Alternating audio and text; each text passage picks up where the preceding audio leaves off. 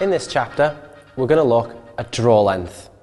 Now, me and Neil are going to demonstrate to you the key factors that you need to take into consideration when making sure your draw length is correct. Now, firstly, I'm going to pick up a draw length bow, which is correct for me, and Neil's going to show you the factors that you need to be looking out for to make sure yours is.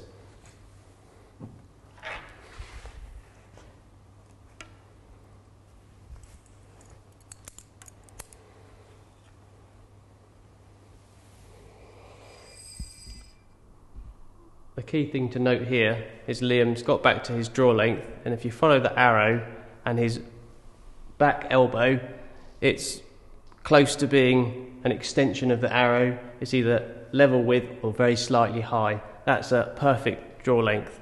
Also notice his front jaw arm is not locked out and overstretched and locked, and it's not excessively bent. We're now going to take a look at what a bow would look like if it was too long for me. So we're going to use this bow to demonstrate that on.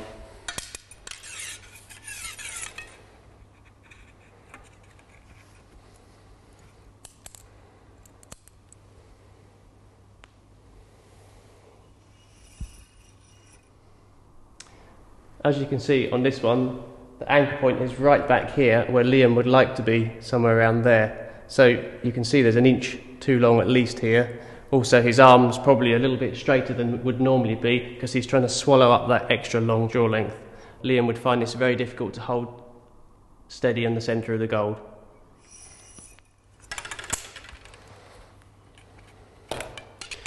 We're now going to take a look at the common problems of when a draw length would be too short for you. We're going to demonstrate that on this bow here.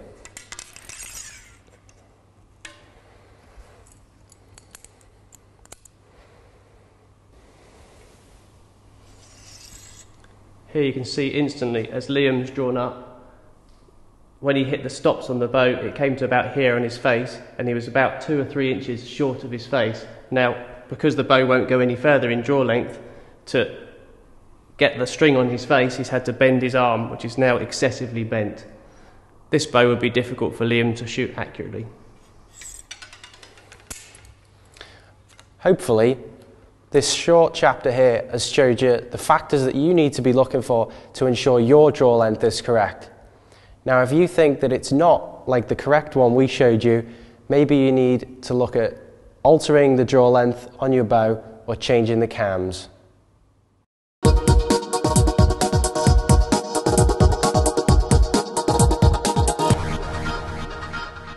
Now, as I mentioned earlier, in the basic setup of a bow, on the single cam system, cam timing is not so important. It's not something that I worry about.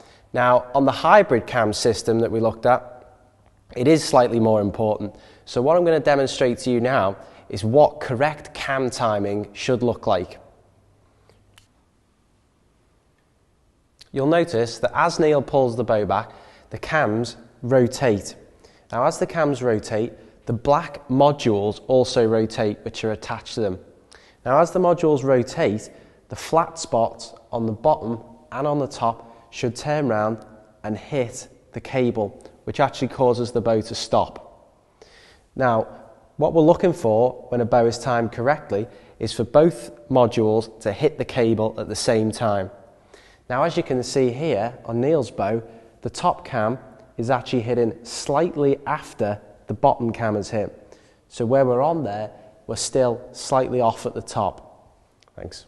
So what we're going to do now is we're going to time the cams by twisting the cables up. To do that, we're going to need to put the bow into a bow press and take all the tension off the string and cables.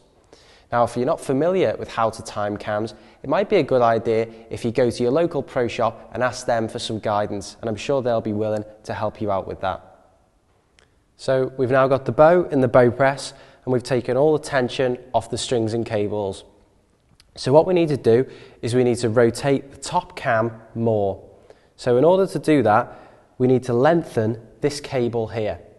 So we're going to do that by taking it off the cam and taking 2 full twists out of it.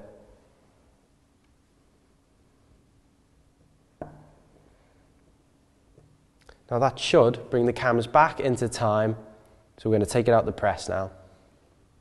Okay, so now we've got the bow out of the press, having taken 2 twists out of the top cable. So now hopefully, if Neil pulls the bow back for us, we should be able to see that the cams are in time.